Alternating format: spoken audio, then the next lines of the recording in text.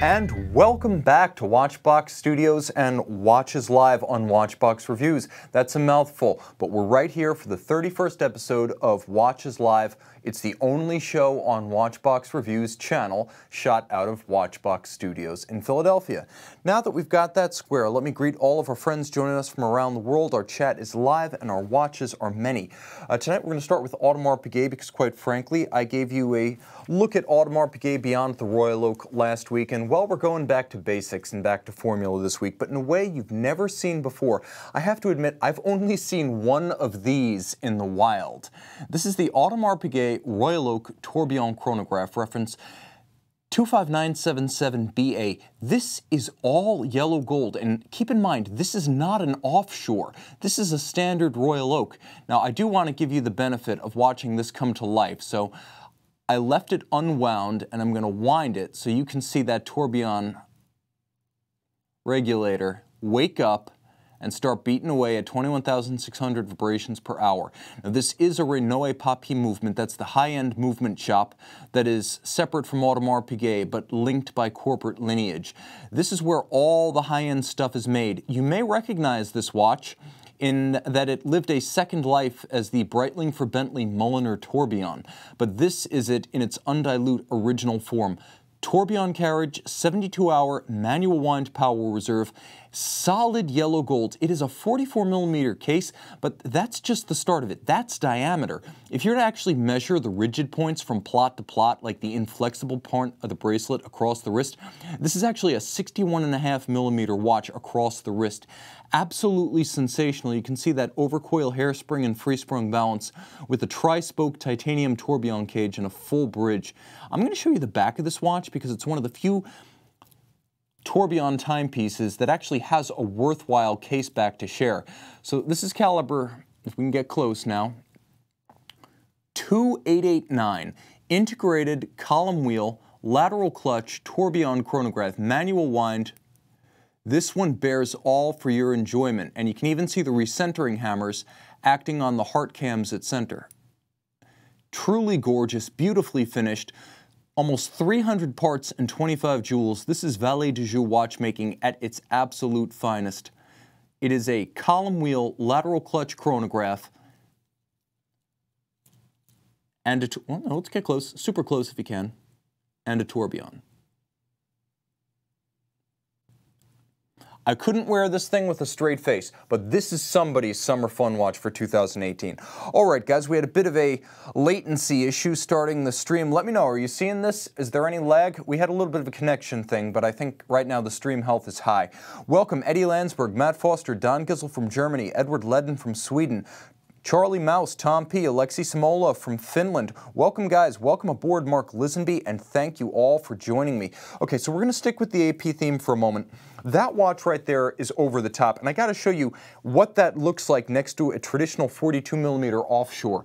The offshore gets shouldered right off the screen, as the titanium offshore at 42 is absolutely dwarfed by this chronograph tourbillon at 44. So let's put this unwearably huge monster down. Someone will love it, someone with a bomber wrist. Schwarzenegger, I know you're in the market, you're still with AP, give me a call. Right now we're going to talk about a titanium 42mm offshore from the early 2000s, late E series. This is a titanium 25721 Ti.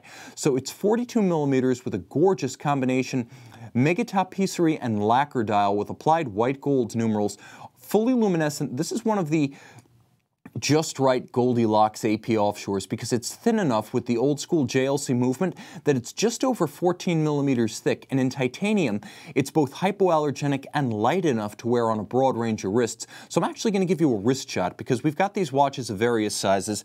You guys mostly know my wrist from the watch reviews, so let's do some quick wrist shots and modeling. Alright, first we're going to go with the 25721, the 42mm titanium offshore. Now I do like the offshore on a bracelet because to me, it's one thing to exaggerate the form of the original Gerald Genta watch, but the offshore on a strap does lose some of the coherence of the original, whereas the offshore on a bracelet is really a living link to the original, albeit of a more modern sensibility. You get more handcraft with a hand-finished Audemars Piguet bracelet rather than a simple strap, and of course you have the same level of finishing, beveling, satin, and polish on the bracelet. Very comfortable, I have to say. This is a surprisingly wearable watch on my smallish wrist. This is the one to own, by the way. If you've got a small wrist, you're going to want this watch. You're going to want to wear it on the diver strap or the titanium bracelet because it gets a bit unwieldy on the thicker, tougher hornback alligator, and on anything but the titanium bracelet is just going to overpower a smaller wrist. Wrist 16 centimeters for reference. A lovely piece, water resistant, shock resistant, and here's the other thing. Because of the thin profile of the JLC base in these older offshores, they have an inner anti-magnetic cage that had to be discarded with the later, thicker in-house calibers. So it's even a little bit anti-magnetic too. Okay, bump a bump. Eddie Landsberg, what are some fun watch things to do while in London? I would say, I hear on New Bond Street there are a bunch of cool watch dealers, so check them out. I would also say, anywhere you may be, and this is a wonderful world traveler's watch, this watch will remind you of your appointments. Now this is from my favorite brand, JLC, a monstrous reference made during the mid-2000s. You can see the watch has a very 2000s character about it. Big, deep, thick, and complicated. It's a 43mm rose gold. This is the second generation Grand Reveil. The first was made from roughly 1989 to about 1996. This watch right here features a unique distinction between an alarm that vibrates and an alarm that rings. You can actually choose depending on the level of discretion you require. Now, of course, having teased it, I have to demonstrate it. This being an alarm watch, there's only one way to do that.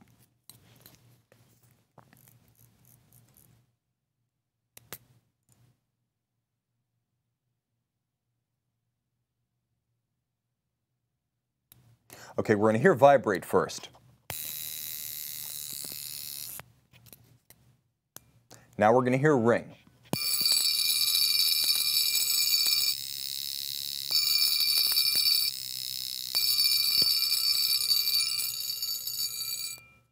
Okay, that's just too much fun. So the bottom line is that this watch is big, it's bold, it's not an aquatic watch. When I talk about summer fun watches, I mean this is the kind of watch to wear by the pool, not in the pool. On the Sunset Strip, Miami Beach, the French or Italian Riviera, this is the look. And I'm going to put this one on my wrist because it is big, there's no doubt. This size watch makes a statement. Now, if it makes the statement that you happen to like, big, complicated, boisterous, and insistent, this could be the perfect watch for you. It's not particularly water resistant at 50 meters, but I have another JLC option for that. For travel, for fun, for appointments, reminders, or just for thrilling your friends with complication that's accessible and easy to understand, this is an awesome watch to enjoy. And it is a bit of an all-arounder as the case form is shared with JLC sports watches. So while it is a dress watch in water resistance terms, it does look the part of a sporty timepiece. Okay, so for those of you who want something both more discreet and more aquatic, this is the ticket. Now back in 2011, we saw the first tribute to Deep Sea. Shortly thereafter, we saw the Deep Sea Alarm joined by the Deep Sea Chronograph family, and this was probably the best of the lot. This is a what-if watch. As the original 1959 Deep Sea diving alarm, you can see the image of the diver from the original on the case back, but that watch was not a chronograph, nor was any chronograph version of the watch made. This was a boutique exclusive, not limited edition, but assuredly limited in production and limited availability. There's a gorgeous simulated vintage patina about the dial, as well as the bezel. It's a non-rotating bezel, and it is a chronograph. Vertical clutch column wheel, 65-hour power reserve. The watch does feature a free-sprung balance, so it's got a measure of shock resistance, and unlike the watch we just saw, I'm going to avail myself of my Govberg polishing cloth. Thank you, parent firm.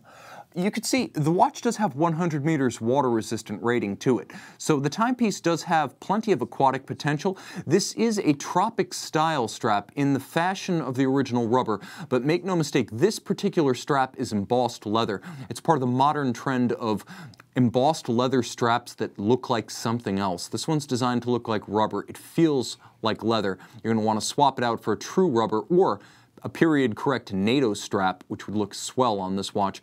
This is an awesome timepiece that wears far more naturally on a human-sized wrist. At 40.5 millimeters, you can see this one wears well, it looks the part, it's convincing, and yet you don't have the delicacy issues that you would get on a true vintage watch. Okay. Now, Alex W is asking me, can it legally be called a diver's watch without a rotating bezel?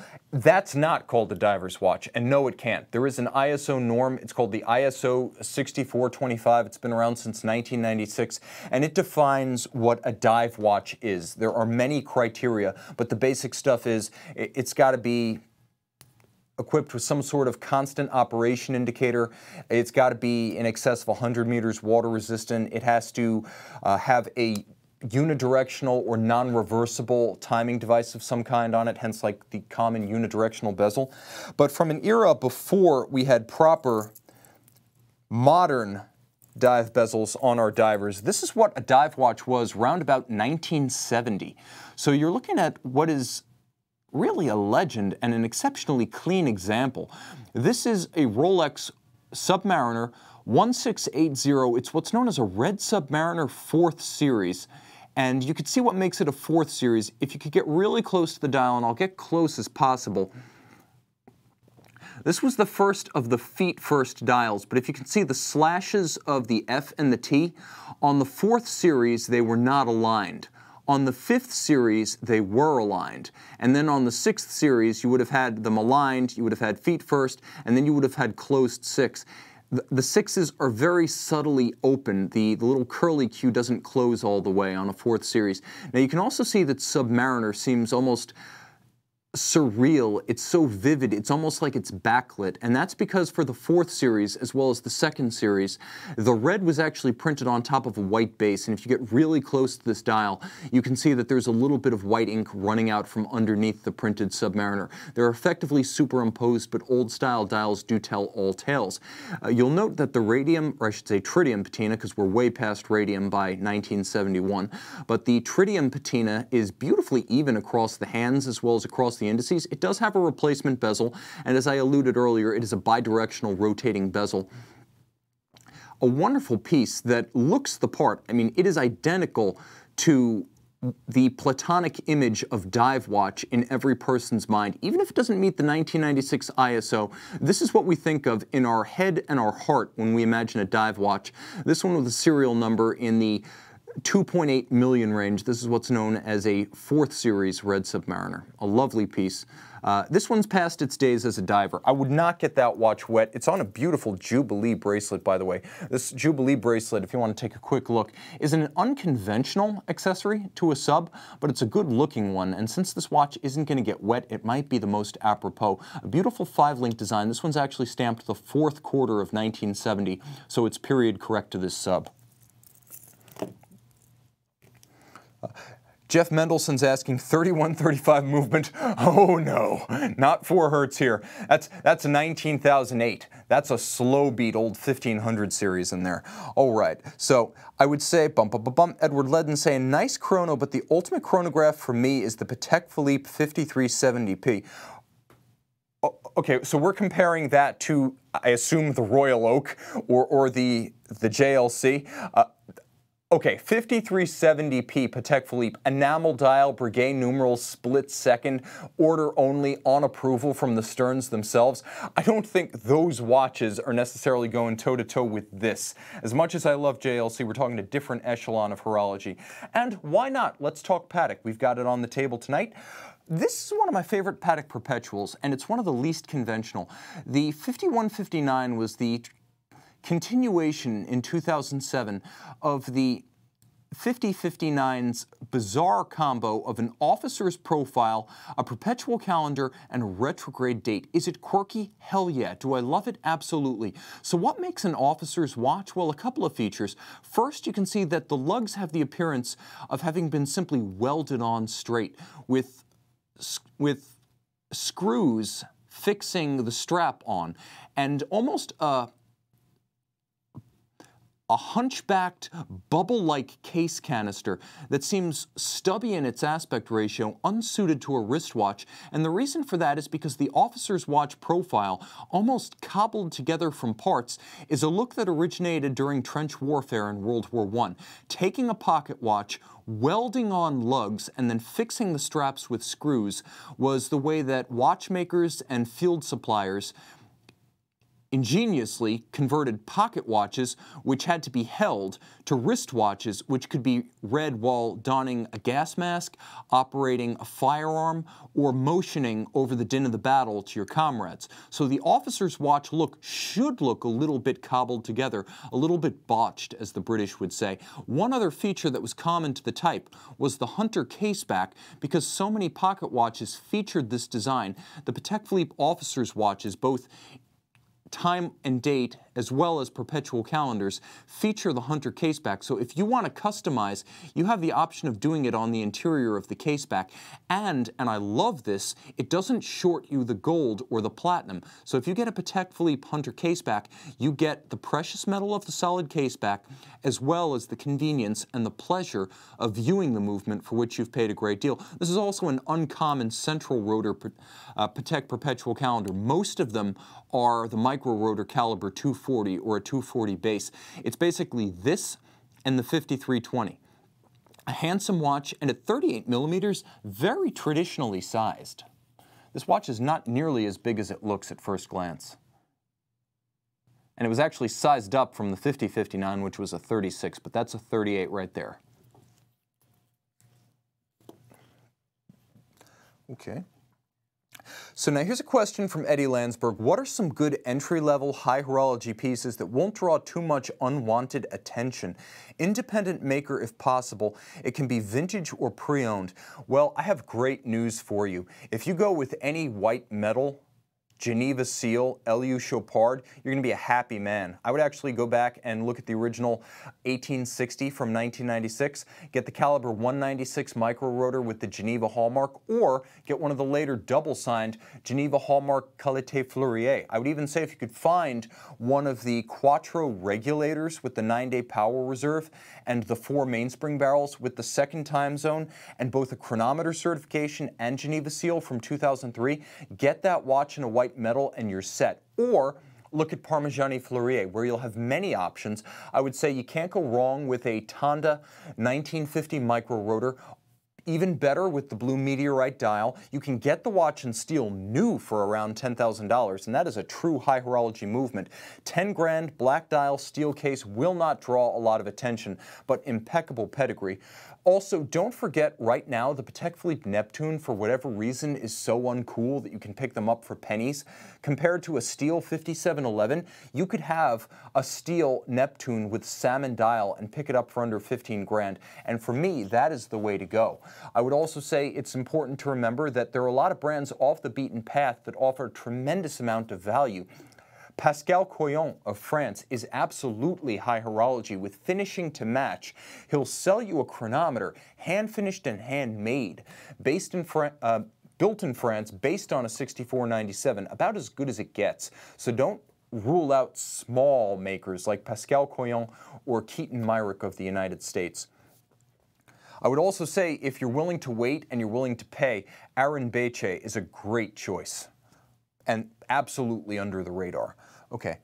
Tim, if you could buy any steel Rolex made today, what would it be? I'm going to say Milgauss Z Blue. Current production, steel Rolex. Yeah, that's what I'd pick. My other tastes kind of trend towards white gold or platinum, so steel Rolex, Milgauss Z Blue, and no regrets. And no anonymity either. Okay. And I can see High End Rising is saying, owning a perpetual calendar watch would be like buying a dog. All of a sudden, I'd be responsible for keeping it fed and walked. I will say this, though. The watch can go places the dog can't. Now who's man's best friend? All right, moving on. We've got more fun on the table. Let's jump across the border to where they speak German, and they make beautiful things. So this is the archetype of German watch in the 21st century.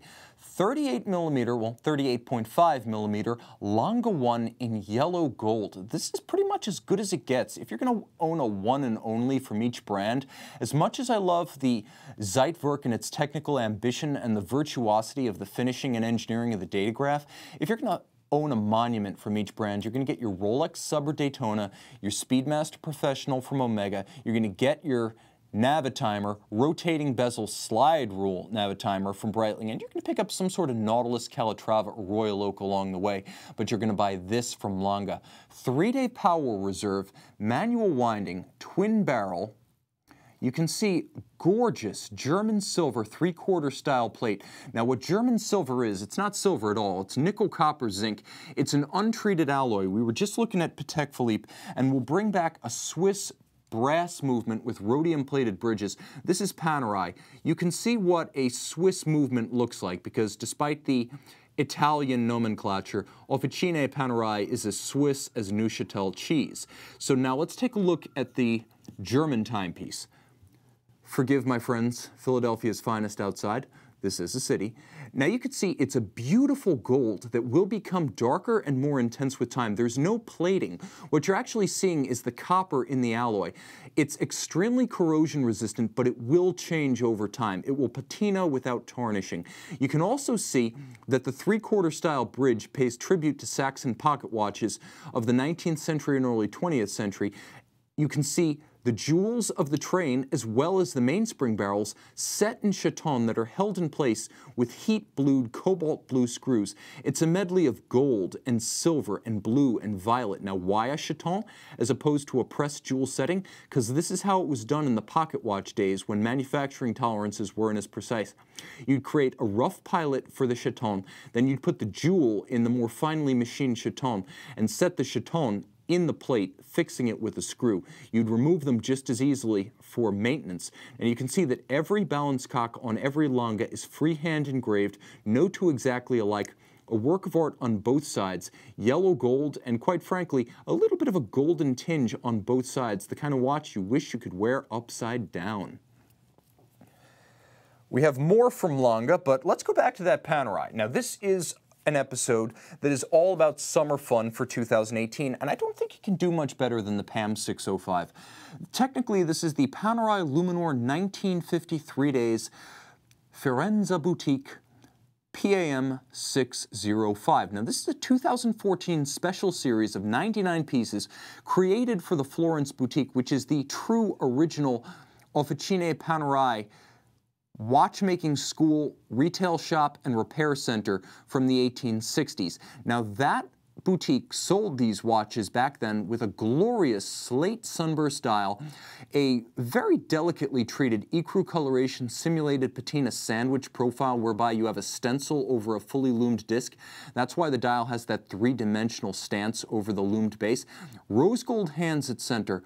Of course, the namesake, Firenze, of the brand, right there. They have always been Panerai of Florence, even after they moved to Neuchâtel. A steel case with the 1950 profile, a little bit more true to history than the older Betterini case, but you'll also note plexiglass crystal for that vintage style distortion. As I move this one off axis, you get the look of a 1950s Panerai 6152 combat watch, complete with the device protecting the crown and the thermoplastic cap. Simple time only, it's what's called the Basse dial, so you have the two-hand look that is iconic of the brand. This one is luxurious, and with a manufacturer movement and 3-day power reserve, it's also a luxury watch in every sense. This one's a long way from the ETA tree from which Panerai fell. And of course, if you are a traveler and Florence isn't necessarily your permanent home base, you have this time zone function, so you can jump between zones as you travel without actually stopping the watch. You can see the watch is still running throughout. And because this is a summer watch theme, and this is one that should absolutely get wet, throw it on a Panerai rubber strap or a NATO, and this one's 100 meters water resistant. But where did we come from? Well, we're not going back to the old 6152 of the 50s, but we are going back to 2002 and the 1950, or as it's known among Paneristi, the 50. This was the first 1950 case, a limited series from 2002. You can see the genesis of that PAM 605 we just saw. Now, they do beat you over the head with it, the 1950 script at 6 o'clock, and with the Marina dial, that is the small second, it's either a take it or a leave it for most. Some love the purity of the two-hand Basse dial. Some prefer to have constant seconds. I know our old founder and head honcho, O.J. Watley, a Panerai collector par excellence, always preferred to have a little bit of extra complication with automatic winding, small seconds, and he generally liked to have a date. But this one's close to the base. with the Marina dial and a gorgeous Panerai ETA caliber on the back, but make no mistake, because it has that small seconds hand, it was able to earn a chronometer certification. Despite being mechanically identical, the 6497 base Panerai without the seconds hand can't get the chronometer certificate. This one's got it. It's got a big slow beating balance at 3 Hertz. It's got a 56-hour power reserve, heavily modded. If you've ever seen a PAM 318 and the caliber OP29, you know what a basic 6497 looks like. This is beautifully finished, if machine executed, and it does have a sense of occasion about it. The 1950 or the 50, gorgeous on both sides, still a cult watch in the year 2018. And still 100 meters water resistant, so that one's also an aquatic watch. Now let's go crazy. Okay, let's say you're not really going to get wet, but you want a watch that's got a summer sensibility about it, something that's big and brash, something that's downright Darth Vader in its aesthetic. All right, I got the watch for you. De Bethune DB28 Matte Black. What's going on here? Well, you've got a zirconium case, you have ceramized aluminum, spring-loaded mobile lugs, you have a wonderful hand-finished twin-barrel, 6-day power reserve, manufacture movement. This is the 2115. You can see it has a radial-style power reserve on the caseback, as well as a no-secrets-kept power reserve mechanism. Gorgeous micro perlage and macro perlage, 2 different sizes on the caseback. Flip it over one more time, and you can see that gorgeous delta-shaped barrel bridge with the barrels poking out underneath. The funny thing is the watch is beating, and you can't see it, because if we can get super close here, you'll note the balance is of De Bethune's own design. I'm going to wind this one back up so you can see just how stealth it is, but give me a moment and I'm going to show you why this watch might be the coolest two-hand moon phase you're going to see today. Okay, so it is a two-hand moon phase. Let's take a quick look at the geography of this extraordinary dial. Now, as the watch beats away, you'll note that the balance wheel is truly a wheel. It's a solid annular mass made of blue silicon at center with a white gold rim to have the largest possible moment of inertia. Now, you'll also note that the hairspring looks a little bit off-centered and bent out of shape. That's calculated because De Bethune makes both its own solid wheel balance, there are no spokes, and its own hairspring, giving you the shock resistance of a flat hairspring that can't get tangled on itself like an overcoil can. But it also has the quality of an overcoil of beating concentrically, so its mass is centered thanks to that crazy terminal curve, and it actually keeps good time in every position like an overcoil. I promised you a moon phase, and here it is, right at the base of the dial. It's a 360-degree spherical moon phase made of a combination of blued steel and palladium. That is about as cool as it gets. You'll also note beautifully oxidized titanium hour indices, and then a silver chaptering inboard, gorgeous Delta-style hybrid Breguet hands, as well as linear Côte de Genève perfectly aligned across bridges and plates. One more thing to note. Triple parachute, triple shock protection system. Shock protection on both sides of the balance bridge as well as Inca block at center. This may not be an aquatic watch, but it is definitely a sports watch. Fully ceramized zirconium case, you have the scratch resistance to wear this one with abandon. And although it is a 43mm case, I'm going to throw it on the wrist and show you what De Bethune's spring-loaded modular lugs look like. You can actually have them adjust the lugs, giving you the short or the long lugs. These are actually the short lugs for a smaller wrist. So though 43, this one fits with consummate ergonomic ease, and it is incredibly light, being a combination of ceramized aluminum and zirconium. It's effectively a second skin, big, black, and bold. This is my favorite watch on the table tonight.